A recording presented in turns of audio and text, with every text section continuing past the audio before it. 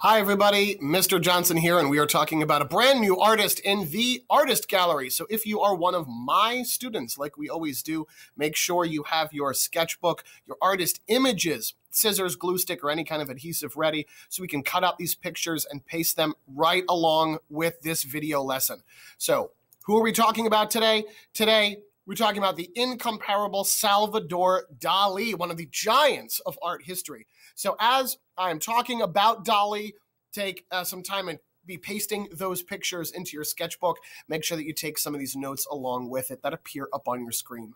So Salvador Dali is a surrealist artist.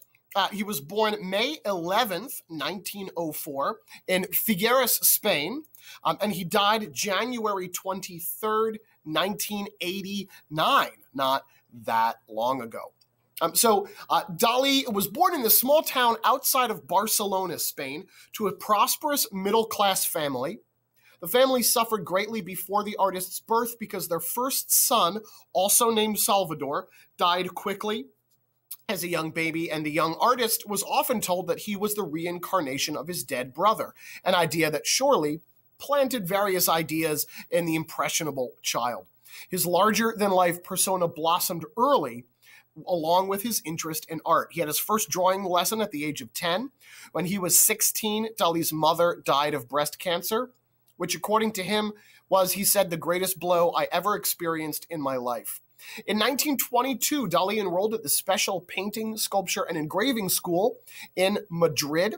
Ultimately, Dali was expelled from that school in 1926 for insulting one of his professors during a final exam right before graduation. In the early 1930s, Dali was inspired by the paranoid critical method, which is where an artist could tap into their subconscious through irrational thought and a self-induced paranoid state. After emerging from the paranoid state, Dali would create hand-painted dream photographs from what he had witnessed, which often culminated in works of unrelated yet realistically painted objects. He would use this method his entire life. And now Salvador Dali had a presence in the United States even before his first visit to the country, which was in the mid-1930s. Dali continued to ruffle the waters wherever he went, often staging elaborate public appearances. He's known for his twisted handlebar mustache. He would do strange things like stand in a bucket of milk while giving a public speech. When Lady Gaga wore the meat dress, she reminded me a lot of Salvador Dali. Dali and his wife Gala loved Hollywood. They moved there to try and become famous, but although that didn't happen for them in the movie industry, Dali did work with director Alfred Hitchcock in a dream sequence in his movie Spellbound in 1945. And he additionally worked with Walt Disney on an animated cartoon called Destino, but the project was suspended following World War II, but it was completed in 2003, which I'm going to show you at the end. Dali's desire to continually and unapologetically turn the internal to the outside resulted in a body of work that not only evolved the concepts of surrealism and psychoanalysis on a worldwide visual platform, but he also modeled permission for people to embrace their selves in all our human glory, warts and all. He's a really cool figure. So let's look first at this painting, which is the first one you should include in your sketchbooks for my class, called The Elephants, painted in 1948. The elephant, like this, is a recurring theme in a lot of paintings by Salvador Dali. There are a lot of various cultural depictions of elephants where they're often viewed as symbols of strength, dominance, and power due to their size and their bulk, right? We think of elephants as strong, solid subjects. But in Dali's paintings, he gives his elephants these long, spindly, spider-like legs, often being described as these multi-jointed, almost invisible legs. Dali enhances the appearance of strength and weight by depicting these elephants carrying massive obelisks, which are Egyptian-inspired sculptures, which are what are above the backs of the elephants. This is an obelisk. But on further inspection, you can see that the obelisks are floating. So the elephants aren't really carrying them. What I love is that here Dali is playing with a juxtaposition of the strength symbolized by the elephant and the precarious delicacy and grace by these long, thin legs. So this giant elephant is being supported by these tiny legs. And it's these interesting, weird juxtapositions that Dali becomes known for. Also, I just think they're cool. But this, of course, is Dali's most famous painting. This is called The Persistence of Memory. It's nicknamed The Melting Clocks, but the title is The Persistence of Memory, painted in 1931. This is a very small painting. It is only 1 foot and 1 inch long by 9 inches tall. So your sketchbook paper is the same size, right, as this finished painting. People assume it's really large, but it's very small. Here, solid objects become inexplicably soft in this bleak and infinite dreamscape, while metal attracts ants like rotting flesh. Here, time loses all meaning. And that's kind of what the painting is about, that while you're dreaming, time is irrelevant, right? You know, that feeling of you falling asleep and you dream and you wake up and you're not sure if it's been 10 minutes or 3 hours, right? That's the feeling that Dali is capturing here, which is why the clocks are melting and drooping, that time doesn't, have the same meaning when you're asleep. As in a lot of Dali's artworks, the ants represent decay. So here there are ants attacking this golden pocket watch on the left. And then this figure, I'm going to move the boxes here off of the screen so that you can see this figure in the center. It's this kind of grotesquely organic shape, this fleshy creature. It's a little bit alien. It's a little bit familiar. It is, in fact, an exaggeration of Dali's profile, looking at his face from the side. So go with me here. We're looking at a face and profile looking down. So this on the left is the top of its head. Here is its eyebrow, its closed eye with eyelashes, and its nose here, perhaps a tongue sticking out, and then, becomes the neck and it kind of fades away. But it is a disjointed, distorted human face, which I think is pretty cool. When he painted this, Dali said, "The difference between a madman and me is that I am not mad," which I think is pretty cool. And the background here is the coast of California, or Dali's home. So I think that's pretty cool. So the painting is about how time has no meaning while we dream, which I think is a pretty cool concept. This is a painting that you do not need to include, but I think it's really cool. It's called Sleep, painted in 1937 by Dali. And this painting represents that idea of waking up when you fall, whether it's in a dream, you falling, and then as you hit the ground, you wake up, or if you fall asleep sitting up and your head like droops and you kind of, bop your head up and you awake. Here, this sleeping face is held up by these sticks that Dali called crutches of reality. That when those little sticks break, see how fragile they are, right? When those sticks break, the head falls and then you wake up. So he's trying to depict visually these sensations that happen while we're sleeping and dreaming, which I think is so cool about Salvador Dali. This is a very famous painting by his called The Dream Caused by the Flight of a Bee. Its full title is Dream Caused by the Flight of a Bee Around a Pomegranate a Second Before Awakening. But it's often called Dream Caused by the Flight of a Bee, painted in 1944. And this is the art that Dali called a dream photograph. So this is a painting of his wife, Gala. She is laying there at the bottom. She's sunbathing. This is based on an event that happened to her while she was outside sunbathing. She was eating a pomegranate. We can see that at the bottom of the screen. And there is a little bumblebee flying right on top of that pomegranate, right? Pomegranate's here and a little bumblebee floating right here, right above it. And as she was sleeping and eating that pomegranate, the bee stings her and she awakens. But in her dream, or you've got now up here what she's dreaming about, you have this pomegranate, this giant fish leaping out of it. Outside of the fish's mouth, 2 tigers whose black and yellow stripes symbolize the bee. And then this rifle with this bayonet about to stab her in the arm, which symbolizes the stinger of the bee. And then also in the background, faintly here, is another one of Dali's elephants with those long, spindly legs and that obelisk on top. So I think this is really cool. It's a great example of Dali's style because he paints each element realistically, even though as a whole, the idea is just absurd. But it is based on a dream, which is what a lot of Dali's paintings are based on. And I think that's pretty cool.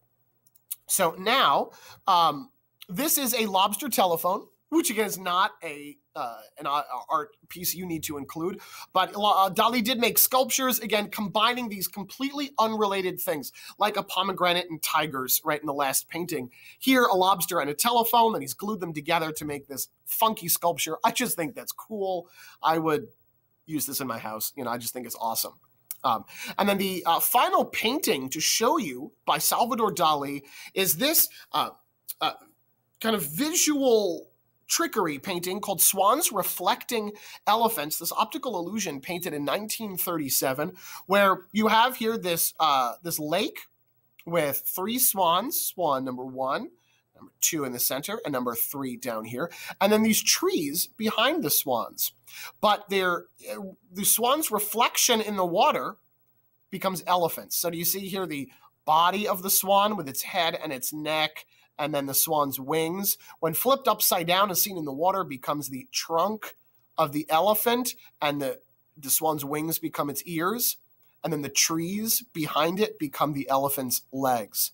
And that happens with each of the elephants. The center swan, right, is this elephant here with tree trunks becoming its legs, and so on. Isn't that really cool? So here Dali is playing with perception, right? What is real, right? The swans or the elephants? What is what we see realistic, and how do we even know? Which I think is just awesome. Dali is so cool. He's such a weird figure. Do you notice just the man standing here on the left? Here's his face, his shirt, his pants. He's just standing there chilling. I love Dali's artwork. I think it's absolutely incredible. It plays around with the concepts of dreaming and reality and the subconscious. What's real and what's not? How can you even tell? And does it matter? Which I think is just cool. So I'm going to play for you Destino, which is the animated short that was created with Salvador Dali and the Walt Disney Company that they were able to finish just a few years ago in 2003 after Dali's death. So they had the start of it, and then they were able to finish it after him. So I'll play this for you and enjoy the weirdness.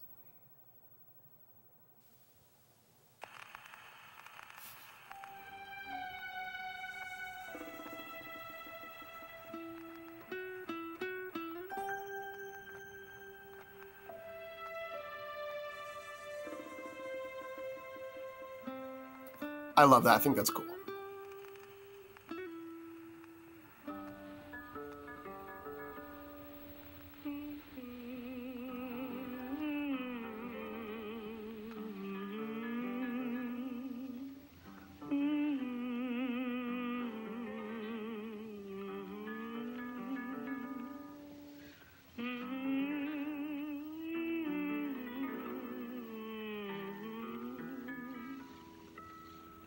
Love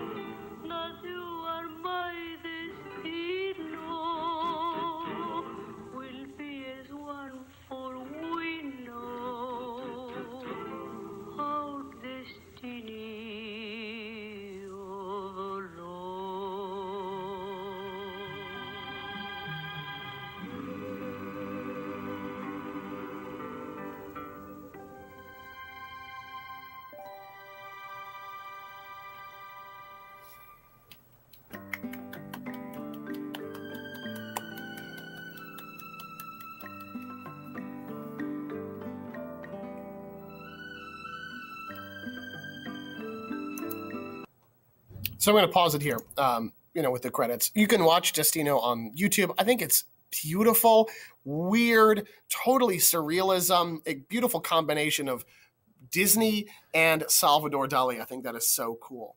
So for my students, we have a journal prompt that goes along with your artist gallery page on our assignment on the Google Classroom. And that question is, what do you dream about and what do you think it might mean?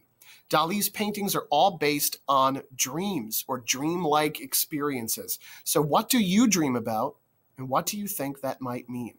Again, when you're finished with your artist gallery page for Salvador Dali, take a photo of it, add it to the artist gallery assignment on Google Classroom, and answer this question: what do you dream about? What do you think it might mean in that text box? Hope you enjoyed Dali. There's so much more work out there to be discovered. If you enjoyed him, Google him, look up all of his stuff. It's incredible. And we'll have another artist talk next week.